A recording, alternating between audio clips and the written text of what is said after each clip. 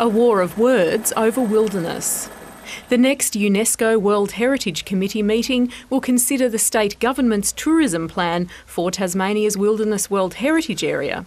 Its agenda noting a number of concerns should be raised. It states the plan focuses on Aboriginal heritage values but not post-colonial heritage elements.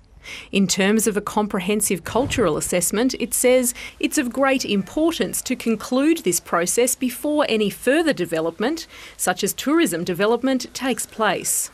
This is a really significant and strongly worded statement by UNESCO, and it comes on the back of previous expressions of concern about how the Tasmanian World Heritage Area is being managed. The plan for the Wilderness World Heritage Area, or TWA, was released 3 weeks ago. The Tourism Master Plan outlines the overall arching clear policy directions and guidelines that need to be developed to ensure that whatever does happen in the TWA is culturally sensitive as well as environmentally sustainable.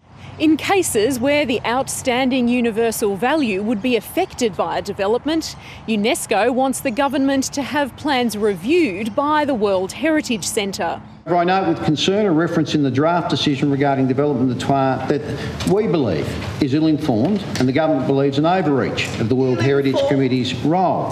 The government believes this direction needs to be corrected. We're not talking about tourism developments for that sort of thing. We're talking about upgrading a sewage system or upgrading a track. It's just not practical to have that level of scrutiny. The government has been calling for tourism development proposals in national parks for several years. 11 have been approved and another 19 are being considered. Loretta Lohberger, ABC News.